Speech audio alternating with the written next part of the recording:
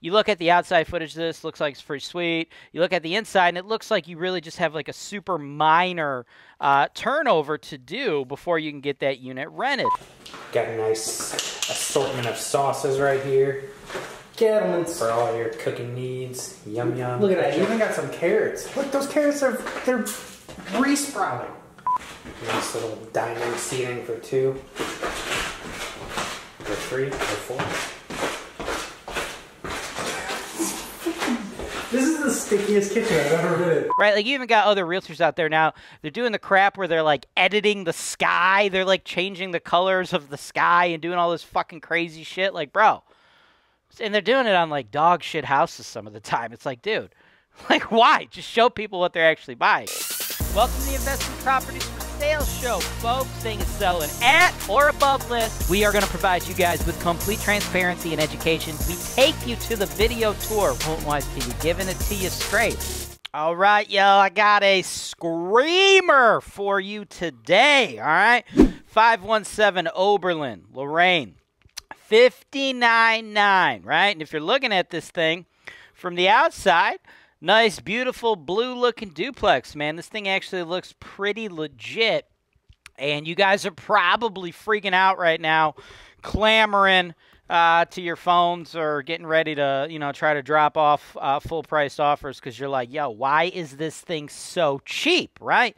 And then we cruise on the inside, and it's still looking like, yo, dude, this is pretty underpriced, right? Because we're looking, you know, for duplexes like this, right, in this particular area, dude, you're usually going to be paying for this kind of like a rent roll, right?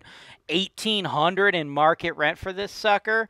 You know, if you're looking like turnkey trying to get one of these things, dude, you're going to be dropping like $120,000, right? Why is this thing priced at half of that, right? That's probably the question that you guys should start to ask yourselves, right?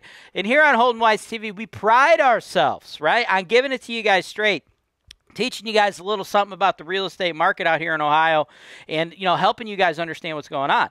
And we try to give you guys as much information as we possibly can, right? And you look at the outside footage of this, looks like it's pretty sweet. You look at the inside, and it looks like you really just have like a super minor turnover to do before you can get that unit rented. But in fact, there's a little bit more to it than that, and there's a little bit more to it than just what you see, right? Like, you know what really bugs me sometimes? You get a lot of listing agents and realtors out there. You guys know what I'm talking about, dude.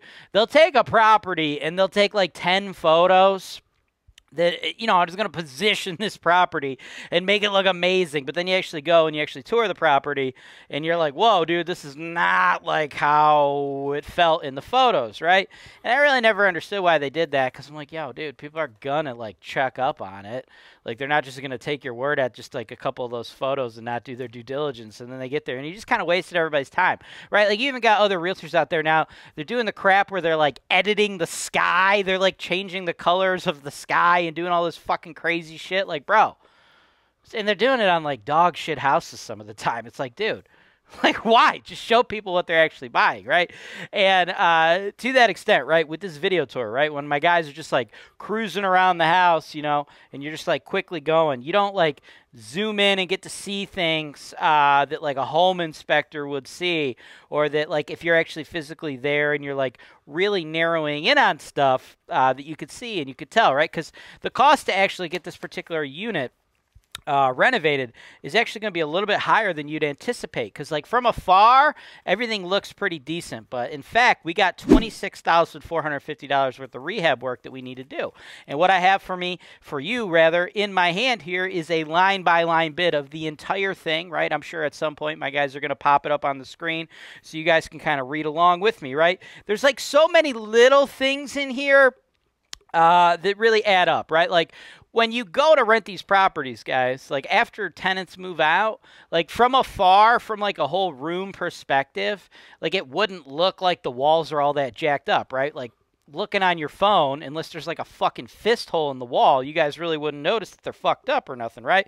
But here we have to patch some stuff, fix up nicks, we have to repaint it, things of that nature. And like you see all the flooring and stuff, like from afar, if you're not really looking at it, it looks like it's in pretty halfway decent shape. But if you're actually physically there on site, or your inspector's on site, or you're looking at it, or you're a potential tenant, you'll notice that that floor is actually totally fucked up, right? And we got to fix up that floor. And then just like so many other other just like random things, like, you know, 3-prong outlets that need to be replacing 2-prong outlets, stuff like that.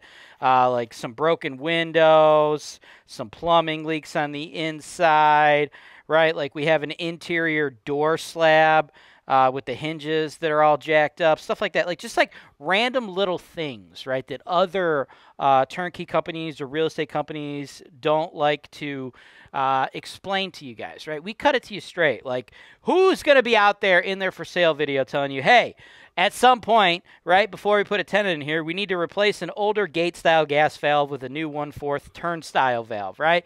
Like, people don't like to give you guys that level of transparency, right? So you guys would be out there seeing properties thinking, oh, dude, I just got to throw a little bit of paint in there, and I'm going to throw a tenant in there, it's going to be great. And then next thing you know, you can't get a rent, and your house is all jacked up, and you're not understanding why, right?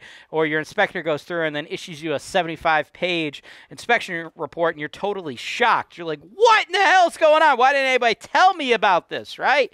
Well, guess what, folks? We tell you about it here on HoltonWiseTV. That's what we do, right? Prior to selling real estate, what we want to do is educate real estate investors, really teach you guys what it's like in the Cleveland market, right? I could have hopped on here and been like, everybody, I could have been like the wholesalers, right? The wholesalers you see on Facebook and Craigslist, they're like, ARV is 120K, it's $59.9, it just needs $4,000 in rehab, and the ARV is 120K, cash offers only, right? How many of those fucking assholes do you see on Craigslist and Facebook? And you kind of look at it like, wait, right? You're selling it for 60 and the ARV is 120, but like I only got to put 4K into it. That doesn't smell right. You know what I'm saying? We don't do it to you like that here on HoltonWiseTV, folks. We're all about providing you guys transparency, right? So the price, it's incredibly low. It's an incredibly big opportunity. You can absolutely BRRRR this sucker, right? It's $59.9. It's about half price of what you'd normally be paying for a turnkey duplex like this. But as you can see from the line-by-line bid, as well as some of the footage, if you're able to make some of it out, there is some work needed, right? About $26,000 in work. If you want, we've also quoted on there an extra $15,000 of premium upgrades if you really want to bang the sucker out, which you don't need to do those $15,000 worth of premium upgrades to get a tenant in there at market rent. We can absolutely rent it at market rent without you doing those. But if you're a BRRRR investor out there, it's probably a good idea for you to do it, right? Because when you're a BRRRR investor, which for anybody that doesn't know, BRRRR, buy, renovate, rent, refinance, repeat, right?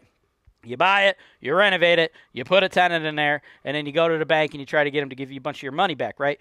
When you're doing a refinance, you really want to give your lender like a laundry list of repairs and really show them the difference of what your house looks like now versus what it used to look like, so you can help justify that massive increase in the ARV, right? Like if you just do the minimal stuff and they saw that you just paid $60K for it, and then you replace some vinyl flooring and you replaced this or that, a couple knickknacks here, you placed a little valve there, and then you painted some shit, it's really going to be hard to convince your lender to see that you doubled the value, right? So the premium upgrades might be a good idea for you, right? So even if you did the premium upgrades, right, you're still probably, you know, swinging in here about $20K or so in equity. If you don't do the premium upgrades, like I said, you only need to spend $26K, and you probably should be able to get it, you know, to an ARV at that point. Like, realistically, I don't see why your lender wouldn't appraise it for at least 90, but, you know, lenders can be a little funky, especially in 2023. Y'all know how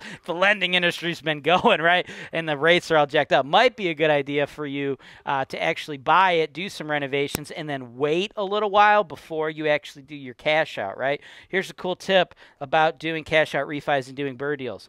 The farther away that the refinance is from the original purchase, the less likely that original purchase price is going to weigh heavily on the mind of the appraiser, right? So might not be a bad idea to pick it up, do minimal work to it, right? Rent it for a few years, and then go back and check things out. Also, too, the interest rates are probably going to be lower at that time.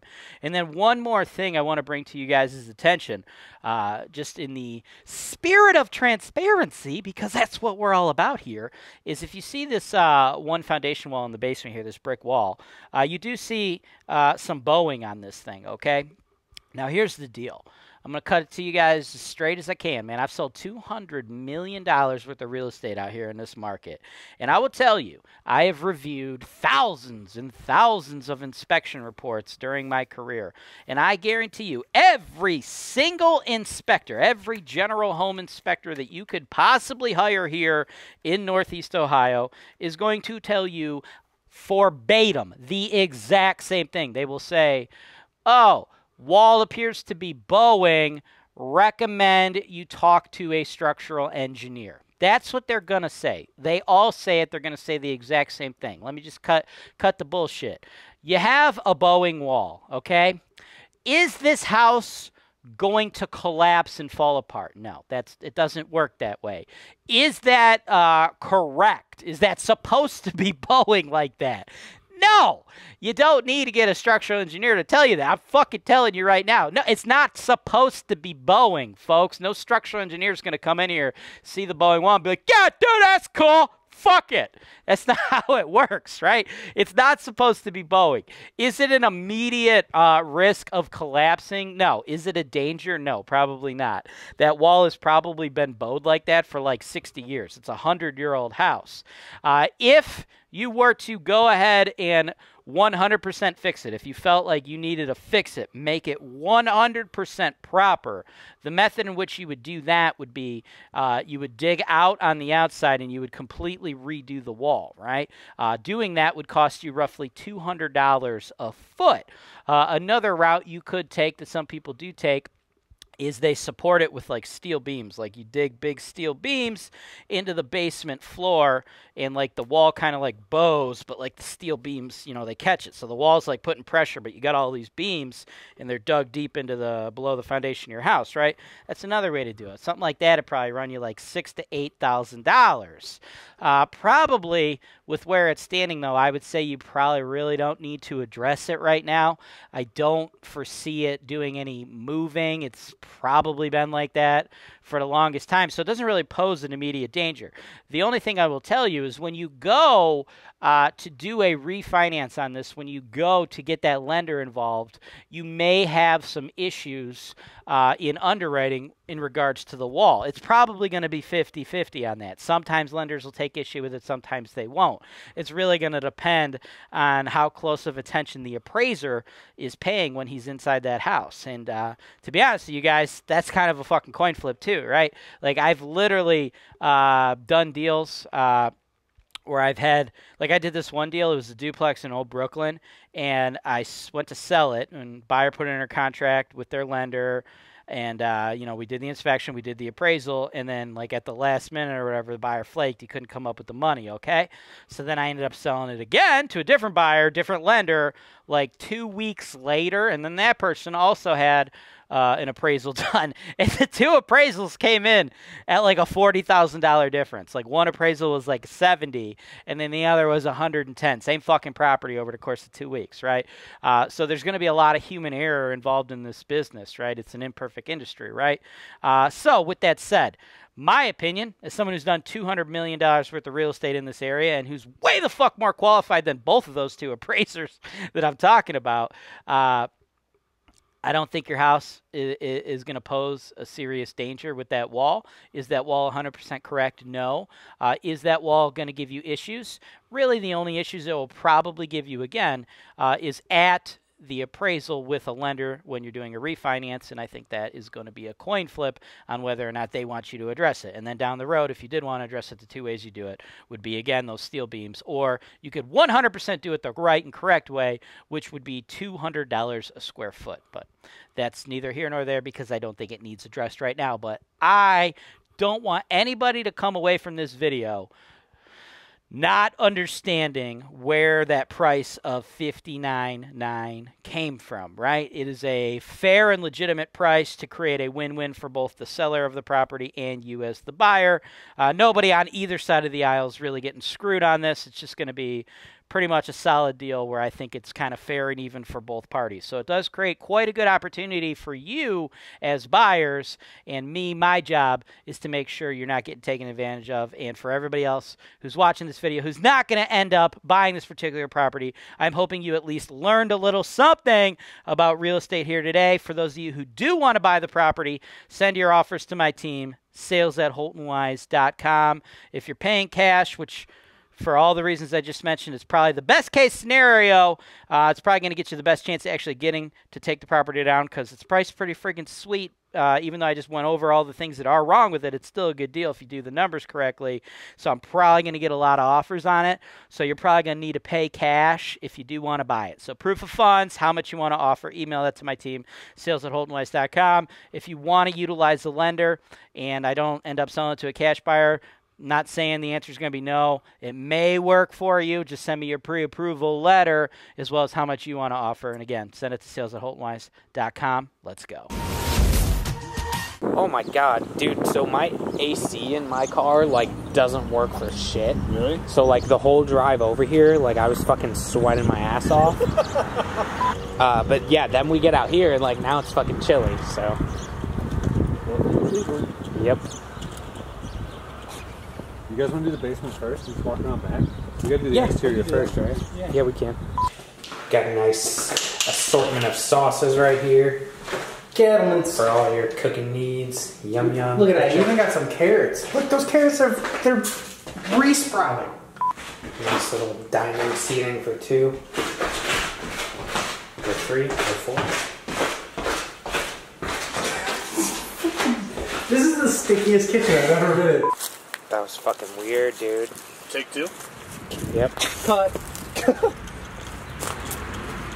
I thought you were talking about something going on over here in the corner. I was like, oh, what's going on? I was just spazzing out. Thanks for watching. Subscribe to HoltonWise TV for more financial information, education, and entertainment.